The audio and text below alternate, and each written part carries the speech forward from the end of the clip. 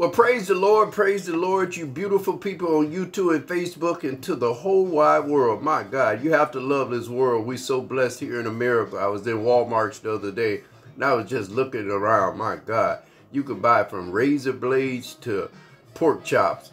My God, and everything else. We're so blessed. If you can't recognize that we're blessed, then there's something wrong with you. When you look around in the world and you see everything that's going on, and you mean you can't look up to the heavens and say, you know what?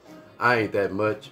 I'm just a little black dot on a big old sheet of paper, bigger than a football field. I'm a little dot. And Lord, I just thank you for you gave me ability to get up this morning in my right mind and make something happen. And that's what we have to do in our life. We have to get up with the expectations to get up and make something happen. My God. Well, you know, God been having me on the last week or two just on love and husband and wife. We got to go back. The Lord told me, he said, go back to the beginning when I meant for it to be a husband and a wife and children in a household. That is the foundation of life. Come on. All the stuff that we're doing now, this is not of God, people. Come on. We are supposed to love God first with all our heart, our soul, and our mind. We're supposed to love him first. He was the first one that created you, so you have to put him first in everything you do. And I know for men, it get tough sometimes. Excuse me. It get tough sometimes. You have to get children to the daycare. Make sure your wife got gas in her car. There's so much you have to do. And fix the fence on mother-in-law's house. Got kid, get the grass cut, the snow plow. I don't know what you're doing as a husband, but as being a husband, I know it can get overwhelming sometimes. But you gotta get up with the ideal and the expectations to tell the Lord in the morning, Lord, I thank you for how you have gave me this job. I thank you how you gave me this beautiful wife. I thank you. I looked in the bedroom and I seen my 3 beautiful children. Lord, I thank you. You have to have that in your heart, in your spirit, in your soul each day. The same way we do everything. If women would focus more on God than they do their hair, nails, and their feet, God will show up and bless them.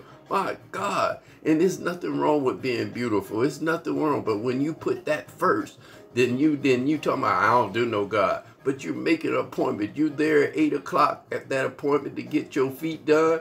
My God, you made that appointment to get to that ball game. You couldn't be late. You argued with your wife, talking about all the boys over there, we watching the game. And you hustled to get there. It's time for us to hustle and be excited for Jesus Christ, God himself, because he said every knee shall bow and every tongue shall confess. So that means you and me gonna holler out that we need the Lord, if that make any sense. Let me read this in your hearing, because today we're focusing on, excuse me, let me have a little drink. You get a little drink this morning? Let me see how this tastes.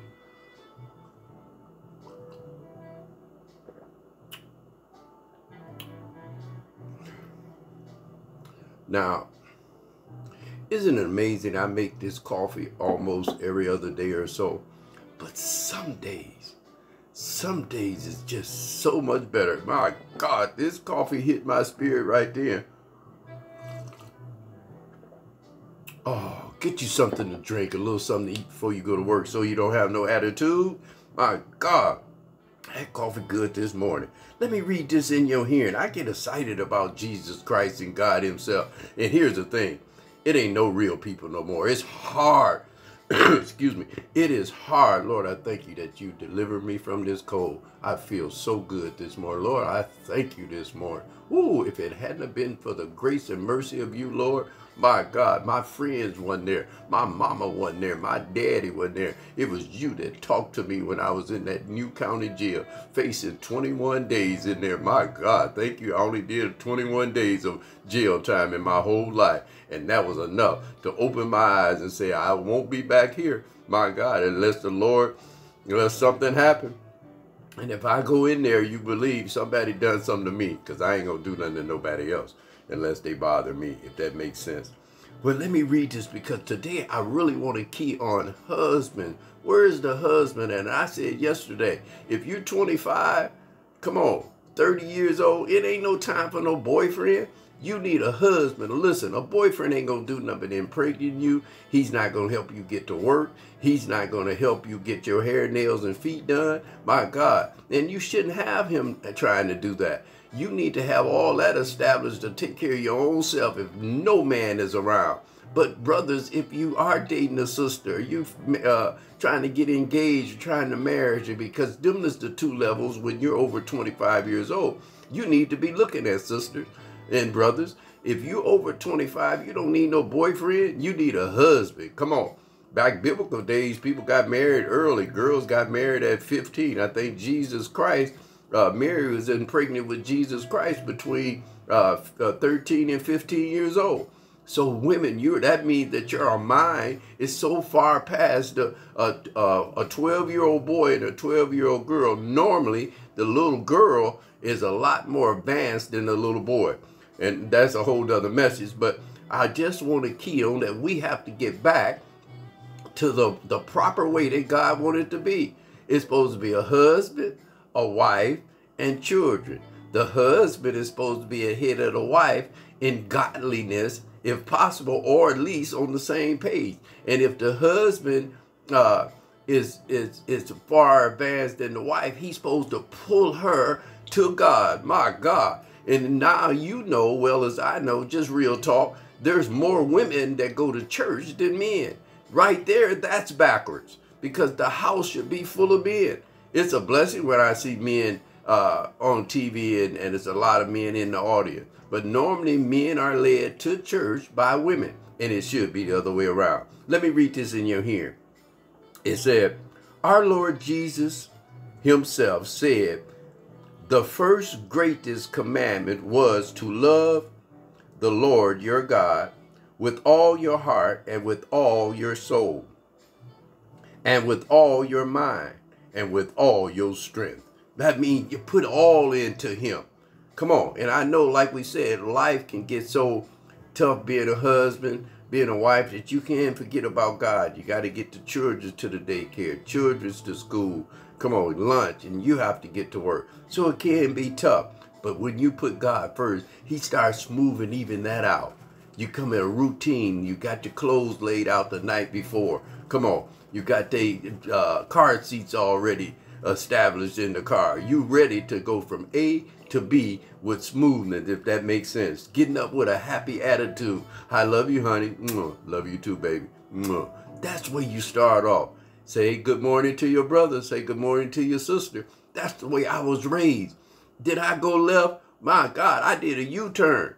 But Lord was on my side to bring me back, if that make any sense. Let me see where I stopped at.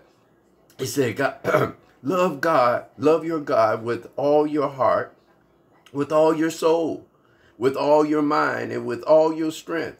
Mark 12:30 says that also in Deuteronomy chapter 6, verse 5. That's Mark 12, chapter 12 and 30, and Deuteronomy 6 and 5.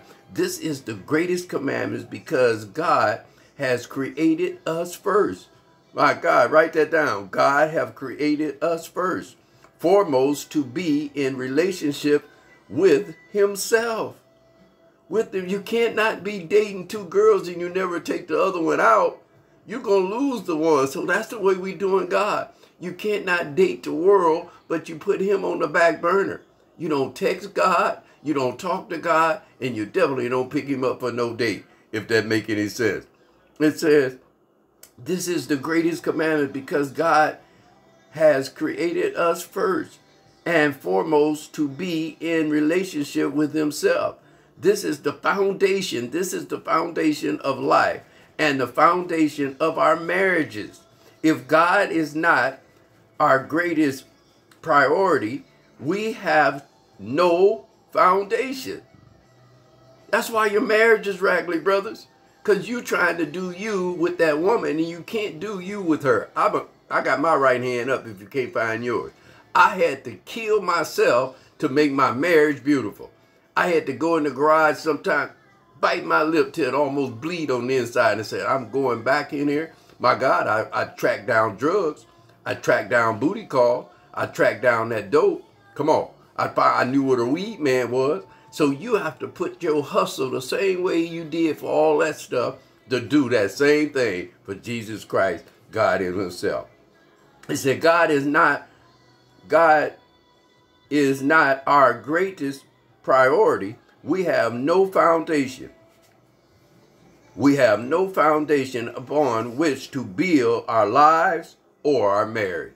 My God. Well, I know I've been on here a little long. I just want to get that out. I'll probably be talking about this all week because the Lord just have not let me release on loving people and loving your husband and wife and your children. And that's where we got to start.